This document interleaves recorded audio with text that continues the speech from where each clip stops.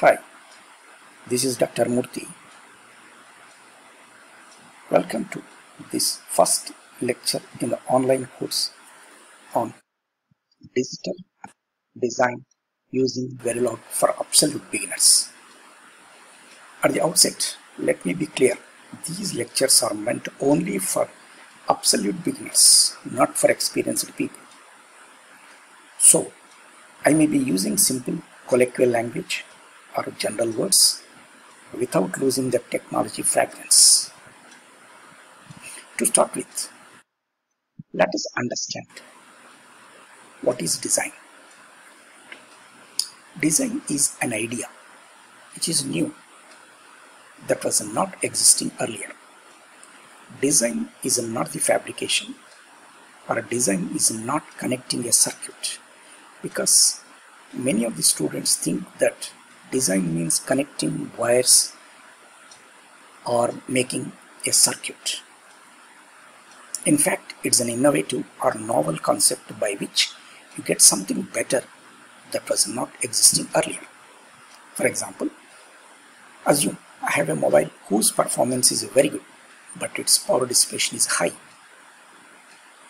So, when people complain this to the vendor, what the vendor will do in the next revision, that is in the next release, the company will come up with a new design so that it has a good performance as well as low power dissipation.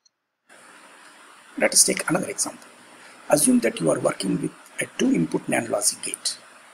After some time, you felt of having a 3-input NAND logic gate with even a better performance. When you ask for this, what the engineers will do? They will come up with new design features and finally fabricate a 3-input NAND gate which were not existing earlier.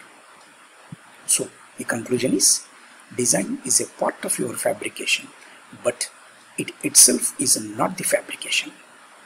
Okay? The fabrication is a very cumbersome process which involves many complex steps. The next question is, where actually you use your Verilog in digital design process? Normally, many students will have this doubt when they go for training, when they go for some course, they get a doubt. So, what role you are going to play with your Verilog in the industry or in any company? So, these are the normal doubts that every beginner will have in his mind.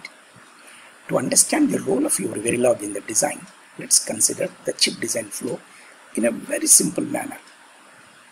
The process of chip design can be broadly divided into 2 levels. One is front end, which is also called a logic design, and the other is back end, physical design. Of course, these are the words that are normally used in the industry. Front end design, back end design, etc. The flow diagram changes slightly based on the type of designs that you use, like FPGAs, ASICs, SoC designs, etc. Loosely speaking, front-end normally deals with specifications, architecture, functional behavior, verification, RTL, logic synthesis, etc., etc. It's a very general idea. The back-end deals with layout, place and route, verification, fabrication or implementation, packaging, so on. Of course, I will discuss all these details at some other time with some other video, only to make you to understand the front-end design flow. I have shown you here a flow diagram. So the first one is your customer requirements. The next, specifications. Next stage is functional or behavioral. Next stage is RTL design, that is your HDL code. Next is verification. Next is logic synthesis. Of course, the next stage is your backend, which we are not considering here at present. The first step in design flow is the specifications. These specifications mostly depend on the customer requirements. In a very simple language, let me explain. For a practical situation, let us suppose that your company has got a project from some third-party customer for the design of a HDMI chip. Then the customer will meet some members of the team from your company and explain them his requirements. That means what type of HDMI they want, what must be its size or area or speed, power dissipation, so on, so forth. So many details. They will give all the details to your team, one of the team leader otherwise. So based on the customer requirements, the team will decide the specifications. That is the first step in the flow. That is, once the specifications are finalized, then the team has to decide the architecture of the chip with the desired functional behavior, because they have to take care of so many things that will not, what we can say, give problem to the company. So for this, normally RTL model, that is register transfer level model, is followed, which is actually described by your hardware description language. Okay, now we have come to the point. That is, you describe the functionality of your chip using the Verilog code, which you have learned during the training. Of course, you also use this Verilog to verify the functionality of the chip also. That's a secondary. So I will try to make a video on RTL details and other verification process soon. Now, every one of you have got some idea where your Verilog is being used. In simple words, you can say that it is used in front-end design of a chip to describe the behavior of the chip. Of course, as of now, our explanation. Then what is this Verilog and how to understand or how to learn it? Basically, Verilog is a popular hardware description language. According to some versions, Verilog means verification logic. Some other people also say that Verilog means true logic, because in some language, veri means true, they say. Of course, we are not bothered. Whatever it may be, let's make some humble beginning to learn this wonderful hardware description language called Verilog. So to understand this Verilog, first we have to understand its structure. The most important part of Verilog structure is a module. Then the doubt arises. Then what is this module? So immediately let us go to the dictionary. Suppose you refer the dictionary. According to dictionary, it is a unit of architecture. In any architecture, it's a small unit, or it is an independent part of the system. Only to make you to understand, I say. Similarly, in VHDL, other language, same is called entity. That's why your teacher normally in the classes, they say, when student asks, sir, when there is a code or program, how do we distinguish between whether it is a VHDL or Verilog? Some teachers say simply, if it starts with the entity, it is a VHDL. If it starts with the module, it is a Verilog.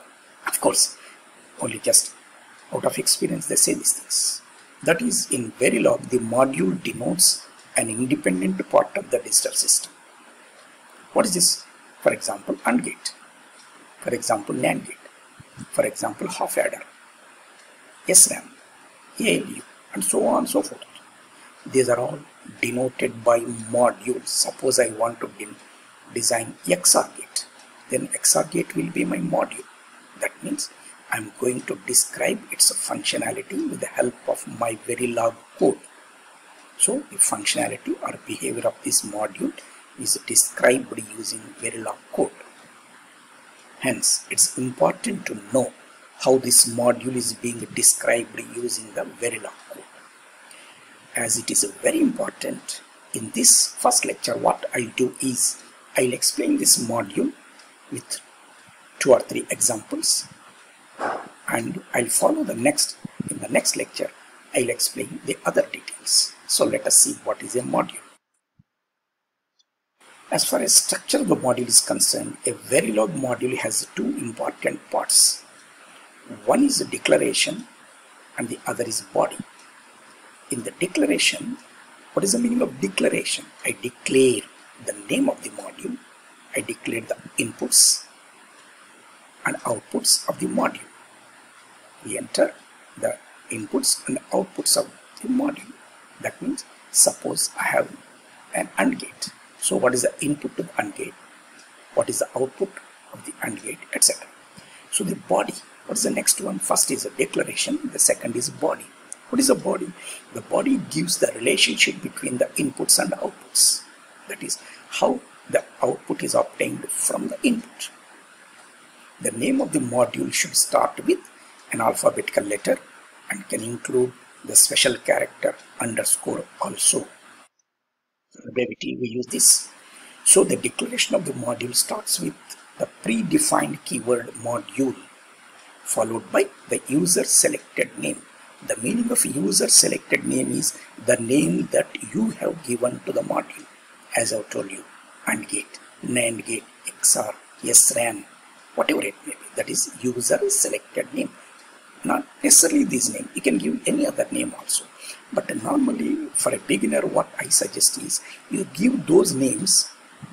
You can easily recall or recollect the actual functioning of that module by its name. By just looking or reading the name itself, anybody can understand, anybody should understand. Therefore, it is better to choose appropriate names. The names of the inputs and outputs, which are also called I/O ports. The name of the module should start with an alphabetical letter, as I've already told you, and it should never start with a number normally. Now, another most important thing about Verilog is it is always case sensitive. What do you mean by that? Suppose I write output y is equal to a logic and b, and also output capital Y is equal to capital A and logic b. These two statements are treated as separately by your Verilog because it is a case sensitive. Just for your information I say, whereas VHDL is case insensitive. When you write the same statements in VHDL, they treat them alike. So of course that is not the present point. Let us confine ourselves to Verilog. So Verilog is a case sensitive. You must be careful. Now let us to understand this module. Let us take one example, a simple example like AND gate. So when you look at this AND gate, we have two inputs and one output, and output y is equal to a dot b, that is a and b. So here module, the first one is keyword module followed by the name of the module, my underscore AND gate. Not necessarily this, you can give any other name also, just my AND gate. Within the brackets I told you these things we have to declare the ports, that is y comma a comma b. And also remember, to the maximum extent, these order YAB or BAY or ABY, whatever you use, it will not matter much, except under some special cases. For the beginners, it is not necessary. You can treat almost this order is independent. That is, you can choose any order. Next, what are these inputs? Input A comma B, output Y. The semicolon is important at the end. Then this is about, the first part is about declaration. Second one, body. What is this body? Assign y is equal to a logical and b. Don't bother about assign other things, will come up afterwards slowly. But at present, assign y. What is the meaning of this? That is the logic and of a and b is assigned to y. In a very simple words, I say y is equal to a logic and b, and the body is over. The behavior, what you are expecting from this AND gate, you have described here. And last, end module. So this is a simple example for your module AND gate, and this you can also say this is a simple Verilog code for your logic AND gate. So the name of the module in the above code is a user selected, user defined. What is its name? My AND gate. Similarly, let me take another example. Let me explain further. In the code, A, B, Y are the names of the inputs and outputs. The order of writing the input and output, of course, I have explained, inside the parenthesis is irrelevant. One can also write the module statement as module my AND gate YAB. For the semicolon is a line separator always, just like in other software languages. Semicolon is always a line separator. Let me take another example. It is an XOR gate. As you know already, XOR gate, the symbol, A is an input, B is the other output. Of course, Y is equal to A complement dot B plus B complement dot A, you know that. But we have some feature, assign state, where we use the logical XOR symbol. We'll see this because our interest is mainly to understand the module. First part, module, this is your keyword, my underscore XOR gate, this is the name of the module. It also indirectly indicates